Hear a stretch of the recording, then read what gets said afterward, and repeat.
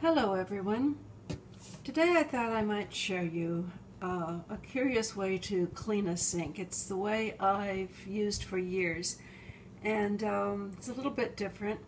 I don't use one of those powder cleaners that are kind of gritty and sort of sometimes very hard to get all the grit rinsed out of your sink. Things like Comet and Ajax and all of those.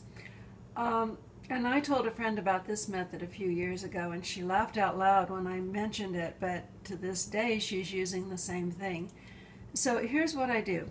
I simply take a shampoo. I keep a bottle of, actually just a regular cheap shampoo under the sink, and then I'll just pour a little line of it along the sink, turn the water on, and proceed to just wipe over it with a sponge.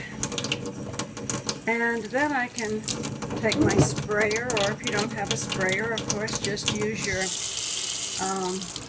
sponge or a cup or something and rinse it out. And just like that, you have a shiny, clean, really shiny, clean sink. Now I think why this happens. Shampoos have sodium lauryl sulfate in them, and I think that is the same ingredient that's used in detergents that mechanics and automotive places use to clean engines. It really cuts the grease. Now, because I rinse it all out, I never worry about it.